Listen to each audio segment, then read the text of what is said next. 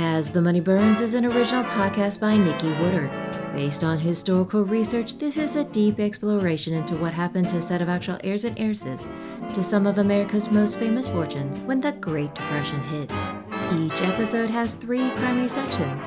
Section 1 is a narrative story. Section 2 goes deeper into the historical facts. Section 3 focuses on contemporary, emotional, and personal connections. Story recap. Racial tensions in Hawaii erupt into a murder trial, and a former millionaire writes a bad check, then is sentenced to hard labor at a workhouse. Now back to As the Money Burns, Ransom or Reward. The most famous kidnapping case of all time has a long-reaching impact. Will the owner of a cursed jewel become another victim?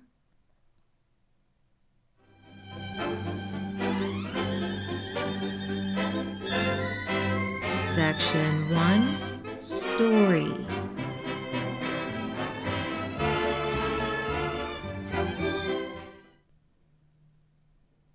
The world celebrates a fantastical feat.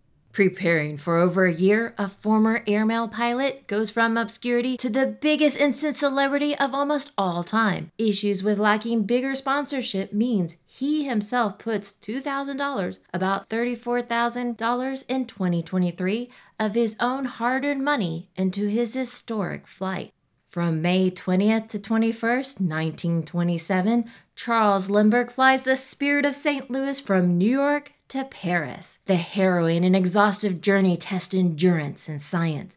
The lack of sleep the night before, rain delays, a muddy runway, complications with visibility due to fog, faulty gadgets forces reliance only on a compass for directions, star navigation too disorienting, fighting off hallucinations, dozing off to barely jerk awake back into safety, icing on the wings, storm clouds, his only personal items, 5 sandwiches and some water. Anticipation and excitement travel around the world. The first solo, non-stop transatlantic flight took 33 hours and 29 minutes. He circles the Eiffel Tower before landing. Paris highways fill with automobiles racing to Le Bourget Aerodrome airfield. Upon landing, Lindbergh is greeted by a crowd of 150,000 storming the field. In jubilation, they shake the plane more frightening than during the flight and pull him from his aircraft with his feet never touching the ground for over 30 minutes as he has passed from person to person. Literally, overnight, the previous unknown Lindbergh becomes an international sensation. Global fame on an unprecedented scale. He immediately embarks on a mini-European tour celebrating his achievement with a borrowed suit. Yet, he didn't even carry any luggage to keep fuel reserves safer. Lindbergh wants to do a world tour flying via the Spirit of St. Louis, but President Coolidge insists on a return aboard the ocean cruiser Memphis for the hero in the plane's safety. Upon return to New York, Lindbergh receives a ticker-tape parade along Broadway with a crowd of 4 million and a banquet at the original Waldorf Astoria Hotel in June 1927. Lindbergh is deluged with offers totaling in worth over $5 million, nearly $86 million today. Even William Randolph Hearst offers $500,000. That's $8.6 million in 2023, plus 10% of the gross for Lindbergh to star in an aviation movie co-starring Hearst's mistress, Marion Davies. On a December 1927 tour in Mexico with humorist Will Rogers, Lindbergh meets the U.S. ambassador to Mexico, Dwight Morrow, and his daughter, heiress Anne Morrow. Lindbergh and Anne marry in May 1929. Anne earns her pilot license in March 1930 and herself makes a solo flight. She is the first American woman to earn a first-class glider pilot's license. She partakes in some of her husband's adventures, exploring and chartering air routes between the continents. She is also a writer of meritable note in her own right. Their first child and son, Charles Lindbergh Jr., is born on June 22, 1930, sharing a birthday with his mother. Their little one is referred as Charley, and the press dubs him the Eaglet after Lindbergh's nickname, the Lone Eagle. Within hours of his birth, Charley is immediately celebrated with a song published about him. The world's most famous baby is endlessly documented. Before the historic flight, Lindbergh came from a more modest upbringing. Of course, he has made a fortune since, but nothing compared to his wife's family. Her father, Dwight Morrow, is a politician and longtime partner of J.P. Morgan Company and is estimated to be worth $19 million, a staggering $414.9 million in 2023, when he suddenly dies of a heart attack in October 1931, while the Lindbergh couple is on tour in China. The Lindberghs' ongoing popularity comes with a burden of privacy. The couple admit to using disguises to avoid attention. In 1931, they built a home in Hopewell, New Jersey, on a 550-acre lot isolated and removed from intrusion. But their newly built home receives plenty of press. Unfortunately, more fame descends the family, but this time, it is for a tragedy. Tuesday, March 1st, 1932. Around 1 p.m., Scottish nurse Betty Gow arrives at Hopewell to help with the 20-month-old toddler who has been suffering a cold, thus the family staying later at their weekend residence. By 7:30 p.m., Nurse Gow and Anne secure the baby for the night. They close 2 of the 3 shuttered windows, but the third is jammed and the women are not strong enough to force it closed. At 8:25 p.m., Anne joins Lindbergh for dinner. He arrives late that evening after missing another planned event at the new Waldorf Astoria. They hear a clashing noise outside, but think not much of it as a late winter storm rages on. 10 p.m., Nurse Gow checks on the baby, but doesn't hear him breathing in the dark room, so goes over to check and finds the bed empty. Upon realizing he is not with his mother as she emerges from her bath, the nurse then checks to see if Charley is with his father, who might be playing a joke on them. Alarmed, Lindbergh storms into the room, then rushes out, ignoring an envelope near the windowsill. Immediately, Lindbergh grabs his rifle and goes on a hunt around the premises. 10:20 p.m., the sheriff is alerted. Within an hour, the authorities are on site. They search for evidence, including fingerprints. 2 sets of footprints are discovered. One set leads to an oddly shaped ladder nearby the baby's window. Inside, next to the windowsill, the poorly written ransom note says not to get the police or any publicity involved and requests $50,000, the equivalent of $1.09 million in 2023. As if that is really going to happen. Already within less than 2 hours, press airwaves announce the crime and local reporters gather. Wednesday, March 2nd, 1932. By 3 a.m., the local tavern and hotel fill with those seeking more information. By morning, newspapers splash the story across the nation. A crowd swarms the house, ready to aid in a search party, but unfortunately destroying evidence like the footprints. Reporters gather in the garage, awaiting more details and news breaks. Almost 4 months pregnant with her second child, Anne looks out the window watching the commotion below, wondering where her firstborn might be, and if the kidnappers will care for him properly. The baby's medication and diet are released in the press as instructions for the kidnappers. Lindbergh suspects an organized crime ring is behind the abduction. He plans to fly over the area and scout bootlegger camps for inspection. Quickly, Lindbergh concedes in the press he is willing to pay any ransom to get his son back. FBI Director J. Edgar Hoover gets involved, as well as future CIA head William Bill Donovan and New Jersey Superintendent of Police Herbert Norman Schwarzkopf Sr. Yep, the Gulf War general's daddy, Jr. is born in 1934. Thursday, March 3rd, 1932.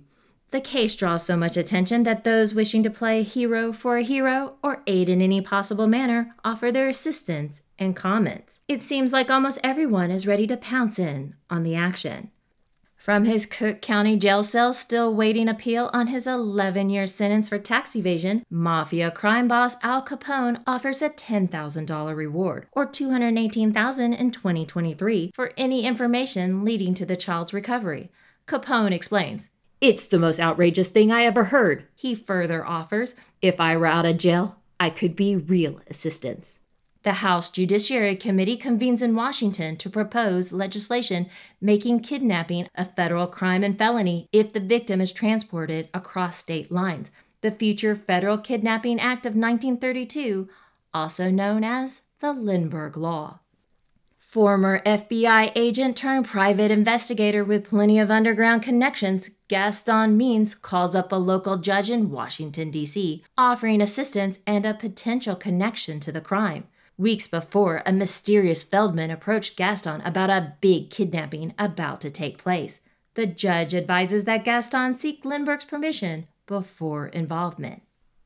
Friday, March 4th, 1932. At her home in Washington, Hope Diamond owner Evalyn Walsh McLean stares at the news headlines. She's had plenty of her own recently due to her divorce battle with her soon-to-be ex-husband, Edward Ned McLean, owner of the Washington Post, who is currently abroad with his mistress, Rose Douras, the sister of Hearst's mistress, Marion Davies. Evalyn has already lost one young son in a car accident, and more recently her mother in February 1932. Evalyn fears a similar fate for her surviving children. Compelled to do something, and at the urging of another friend, Evalyn phones Gaston Means, despite their having previous bad blood over an earlier matter. Obviously, already desiring involvement, Gaston jumps in and offers to contact the kidnappers and recover the baby. Saturday, March 5th, 1932.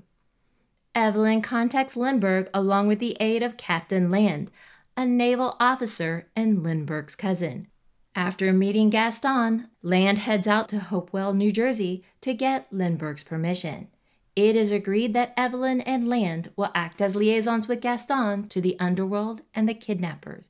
Code names: Evalyn is number 11, Gaston number 27, Land number 9, and a few others in the mix, including a Catholic priest, who will handle the delivery of the baby. Sunday, March 6, 1932. Despite a snowy blizzard and the car getting stuck in snow, Gaston with his wife, Julie Means, meet up with Evalyn at Evalyn's Fairview home, a remote suburb location outside of Washington, D.C., preferred by the kidnappers who watch from afar. There, Gaston states with the increased publicity, the ransom has doubled to $100,000, nearly $2.18 million in 2023. Evalyn requests an additional day to acquire the funds. Monday, March 7th, 1932. Evalyn takes out a short-term mortgage on her home on Oxford Block. That evening, in a brown carton box about 18 square inches and 6 inches deep, tied with grocery twine, Evalyn hands over to Gaston the $100,000 ransom. He leaves with a promise and a plan in place. Each day, Evalyn remains at Fairview, staring out the window. Now, the long, agonizing wait begins.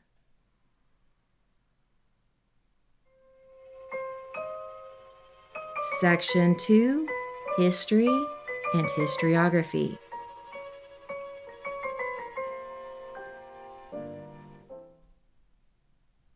The Lindbergh baby kidnapping is most likely the greatest crime of the century. Even when placed against other heinous 20th century singular crimes, it ranks near the top due to its worldwide impact.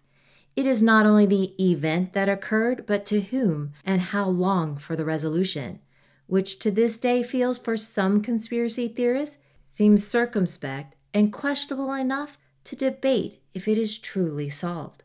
Though we know the results of this event, I will present the various elements within the timeline of our story to see its impact on those who feared similar incidents. Kidnapping is definitely not a new crime, but by the 1930s in America, it increased significantly in both attempts and actual occurrences and takes an even darker turn. Kidnapping has long been a part of history, with records going far into the past. Cilician pirates abduct both Roman politician and orator Marcus Antonius' daughter Antonina in 99 BC, and later a young Julius Caesar on his way to study in Rhodes in 75 BC. Both are released upon payment of their ransoms. Julius insisted they double his price, then later make sure his abductors are apprehended and crucified. Throughout time, more kidnappings occur, and the most noted ones have political significance or are the result of unsafe travels. Kidnapping is also used as a method to force forbidden, unwanted, or undesirable marriages. And of course, there are the mass abductions related to the slave trade. However, for context and brevity, this episode focuses on individual persons taken for money or ransom, and even more so, children and especially progeny of the wealthy or celebrities. Prior to the 1920s, modern kidnappings are considered in the realm of Chinese brigands and river pirates, the mafia in Sicily, and Mexican bandits. In other words, circumstantial and geographically based risk far removed from the regular person. During Prohibition and the Great Depression, kidnapping stories first involved gangsters and their rivals. Over time, the desired targets morph into the wealthy. Of course, money always makes someone a potential target, but the dire circumstances of the Great Depression pushes desperation into action. News runs across the nation with several recent sensational abductions of well-known persons. Now, in early 1932, reportedly over 2,000 people have been abducted over the last couple of years, 300 of those in the New York area. For Chicago, the number is assumed to be 400 between 1930 and 1931. Much like today, the high-profile nature of the Lindbergh baby kidnapping brings out many others to comment or offer assistance. In addition to Al Capone and other crime figures, former kidnapper-turned-lecturer Pat Crowe offers to advise Lindbergh on getting his son back. The number one point? Pay the ransom, not a reward. Back in 1900, Crowe kidnapped 15-year-old Edward Cudahy Jr. His father owns Cudahy Packing Company in the Omaha stockyards. In the ransom note, Crowe threatens to blind and disfigure his captive with acid if the ransom goes unpaid. Father Cudahy pays the $25,000 ransom, $890,000 in 2023, and receives criticism from the San Francisco Examiner newspaper for encouraging criminal behavior. Crowe will be caught after gold certificates used in the ransom are spent and traced back to him. During our story's event, Crowe is a high-profile lecturer touring the country and considered a modern-day Robin Hood. By the way, Crowe will die near penniless in 1938. Also, in the above case, that ransom note alludes to another famous kidnapping, 4-year-old Charley Ross in July 1874, Philadelphia. Charley Ross is the first American kidnapping for ransom to receive widespread coverage. His father, Christian Ross, listens to the police, refuses to pay the ransom, and hires Pinkerton detectives. The kidnappers are likely killed after a skirmish while robbing a judge's home. Their bodies are identified by 5-year-old Walter Ross, the older brother who witnessed the abduction. Charley Ross is never found, though there are several pretenders claiming to be him that surfaced around 1934, over 60 years later. 2 other child abductions receive attention in the 1920s. In 1924, 14-year-old Bobby Franks is kidnapped and murdered in Chicago's Hyde Park. His abductors are teenagers and first known thrill killers Nathan Leopold and Richard Loeb, 2 bright students who wanted to commit the perfect murder, but got caught. Their famous defense attorney, Clarence Darrow, wins them life without parole instead of death sentences. In 1927 Los Angeles, the kidnapping and brutal murder of 12-year-old Marion Parker catches the nation's attention. A man withdraws her from school claiming her banker father is hurt. Her abductor, William Hickman, is caught during his flight to Oregon using the $20 gold certificates paid as part of the ransom. Hickman attempts to plead insanity, called under the direction of supernatural deity, Providence, but will later tell a reporter he wants as much press attention as Leopold and Loeb. Hickman's likely motive is revenge for Marion's father testifying against Hickman on a theft and forgery case. Hickman is hanged in San Quentin in 1928 and will become a prototype for Ayn Rand's protagonist, Danny Renahan, in her unfinished novel, The Little Street. In August 1931 New York, Charles Marvin Rosenthal is kidnapped and returned upon his mother paying his $50,000 ransom. In February 1932, Rosenthal marries shortly around the same time as tennis sensation Frank Shields. Certain weddings will notably provide security. Hollywood has several threats. Recently, a plot to kidnap Mary Pickford for $250,000 ransom or $5.5 million in 2023, is thwarted by private detectives. Other plots uncovered include as targets the former Divani princess and silent screen star Pola Negri, other movie stars, and even nearby Hollywood resident and grandson of oil tycoon Edward Doheny. Chicago goes on alert to the underworld's rising kidnapping racket after 50-year-old John Lynch is kidnapped and released a week later after the $175,000 of his $250,000 ransom is paid in August 1931. A publisher and a partner at the Daily Racing Form, Lynch declares he will aid in catching and convicting his abductors. Allegedly, the ransom is handed to liaison Al Capone. Kidnapping gangs become a major concern. In 1931, 49 people pay ransoms, mostly associates of bootlegging, gambling, hijacking, and other criminal associations. As kidnapping becomes a lucrative industry for gangdom, the menace arises across the nation, one overwhelming to local and state officials. The Federal Kidnapping Act of 1932 passes in June, also referred as the Lindbergh Law. In 1934, amendments provide exception for parents abducting their children while adding capital punishment in cases where the victim is not released unharmed. Other states will add little Lindbergh laws for acts that do not cross state lines, but the trend only continues. In 1963, old Blue-Eye's son, Frank Sinatra Jr., is kidnapped and released days later after the $240,000 ransom is paid, $2.3 million in 2023. In contrast, when John Paul Getty III is kidnapped in 1973 Italy, his grandfather, J. Paul Getty, refuses to pay the ransom until his grandson's severed ear is sent to a newspaper. Granddaughter of newspaper magnate William Randolph Hearst, Patty Hearst, is kidnapped by the Symbionese Liberation Army in February 1974, just a few weeks shy of her 20th birthday. Ransom demands a release of 2 SLA members from police custody and the Hearst family distributing food to the poor. Patty's involvement in a deadly bank robbery and a fugitive status result in her 1975 arrest and trial. Patty's case is studied for Stockholm Syndrome and brainwashing. President Jimmy Carter commutes her sentence, and later President Bill Clinton pardons her. Large amounts of money always come with danger, and growing desperate times force the wealthy to further increase security measures.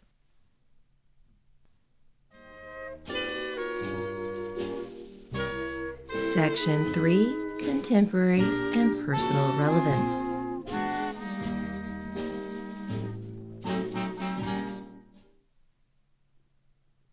The 1996 film Ransom, directed by Ron Howard, stars Mel Gibson as a bereaved and angry father fighting to get his son back. The most memorable scene is when Mel's character on live television pours $2 million on the table, the requested ransom, and instead offers it as a reward and bounty for the kidnappers, setting off a chain of antagonistic and violent events.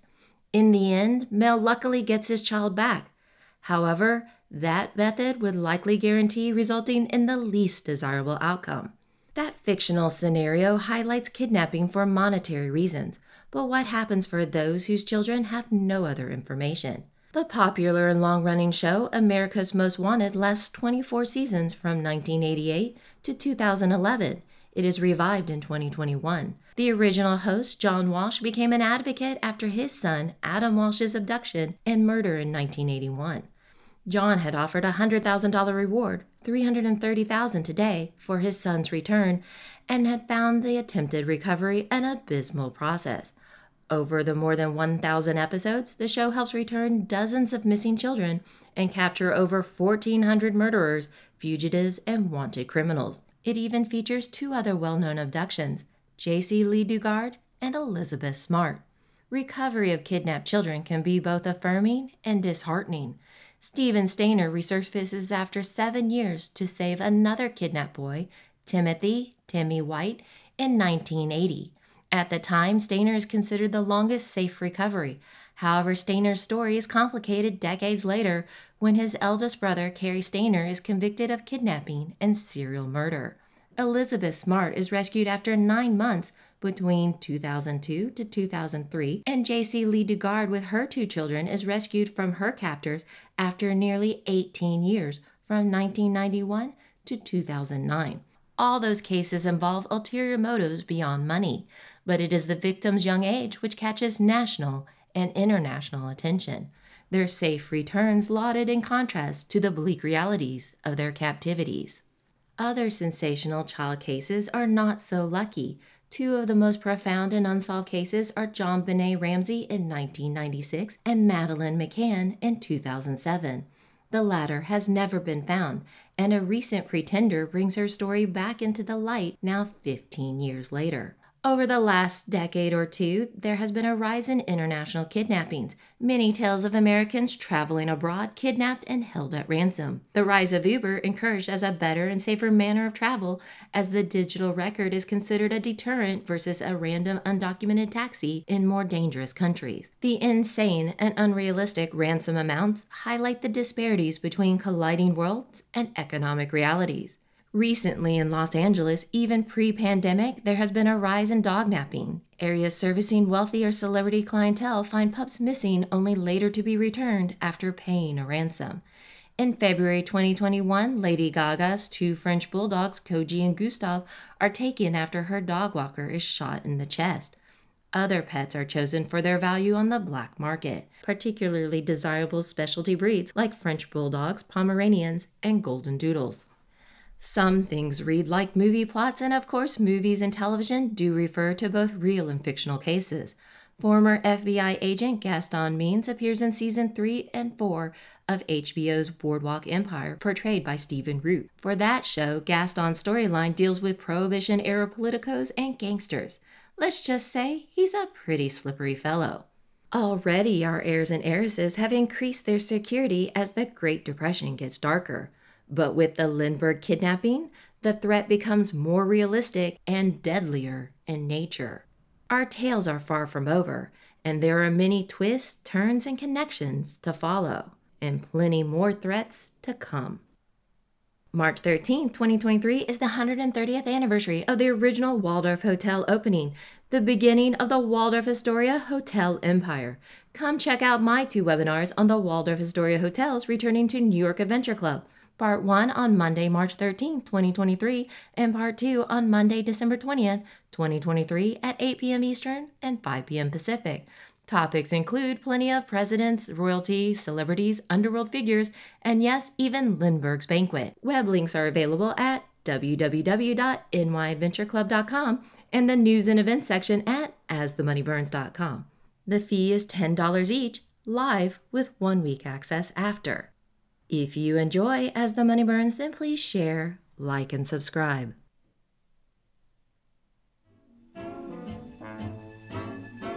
Next, when we return to As the Money Burns, secrets are unleashed when two wealthy industrialists find themselves in different dire straits, only to make the same permanent, fatal decision.